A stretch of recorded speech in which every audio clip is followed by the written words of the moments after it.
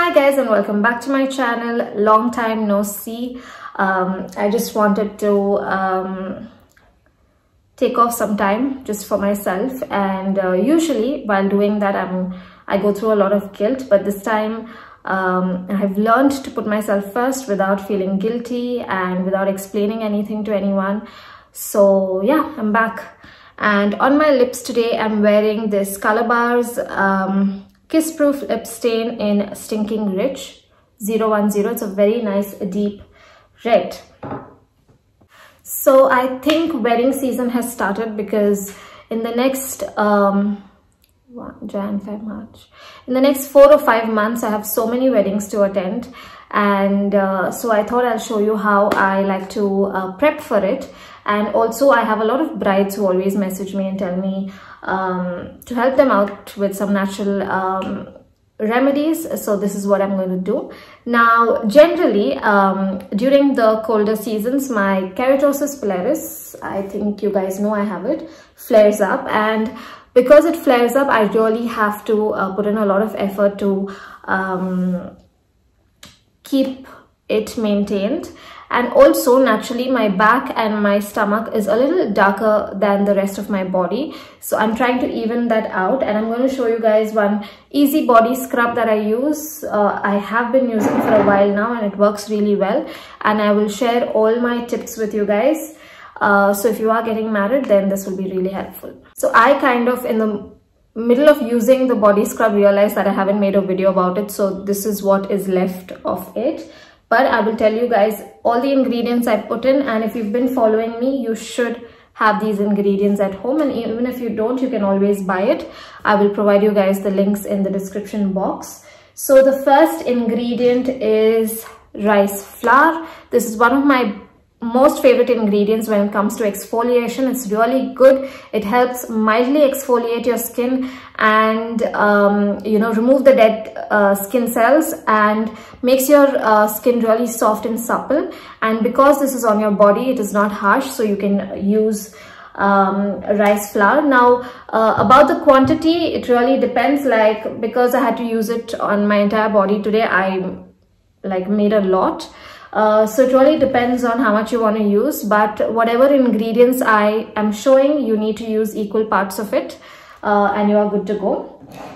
Another favorite ingredient of mine is wild turmeric. You guys know this. I love using it. Some of you guys are allergic to wild turmeric, and if that is the case, then please use sandalwood powder. I don't use sandalwood powder because it makes me a little dry, and during the colder seasons I do not want that. So if you are allergic to wild turmeric, you can use sandalwood. Also besan, which is gram flour, extremely good as a cleanser. So if you are someone who does not want to use any kind of body wash, using besan will really help clean your skin and cleanse all the dirt and oil and everything that is there. The next ingredient is lemon peel powder. You can use lemon peel powder or orange peel powder. Both these ingredients are excellent when it comes to evening out your skin tone. It will remove any kind of tan, whatever you have going on with acne scars and marks, and some people have back knee. So it helps fade away all of this. But again, the key is to be consistent and use it regularly. Now, for someone who has keratosis pilaris, or you have a lot of acne on your back, neem powder is excellent. So make sure to add a little bit of neem powder. You don't need to add equal parts of it, but maybe 1 or 1.5 spoon of neem powder really helps. It helps me with my KP, and if you have a lot of acne on your back, it will help you with that also. And the last and the last and my most favorite powder is the aloe vera leaf powder. From the time I've started using this, it has been a game changer for me, guys. Now, the reason I use it in the powder form is because it's just easier to mix, and if you don't find the natural aloe vera, then this is like a good alternative. Whenever I use this, it does not make my skin dry and flaky and stretchy. It moisturizes my skin, but is also very effective. Now, to mix all of these ingredients together, there are 3 things you can use. If you have extremely dry skin, use raw milk. If you have extremely oily skin or sensitive skin on your body, you can use curd.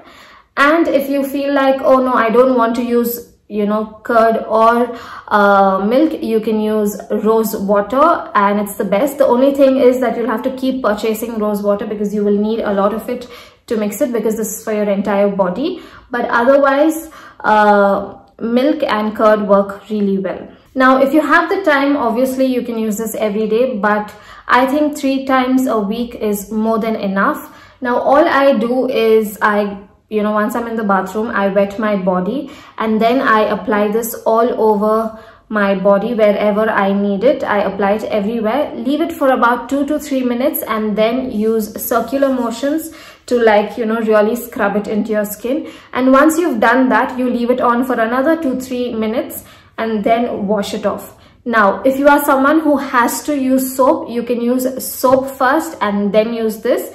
I wouldn't suggest you to use this mask and then go in with soap, because it just makes it not effective and there's no point of using this body scrub. So make sure you use your soap first and then use this scrub. It's pretty easy to use and it does not take a lot of effort. I know it seems like a lot of effort, but it does not. Do I recommend storing it? You can definitely store it, but I do not like storing my masks. I like making them fresh. Now, another thing is, if you have KP, one thing that I have noticed works really well is after I come out of the shower, I like to go in with some kind of serum. Now, you don't have to buy separate serum for this. Whatever you have, you can work with it. I sometimes like using the almond skin brightening facial oil, and on other days I like using the vitamin C serum, because this will really help exfoliate your skin over there and help with the flare up and reduce your KP.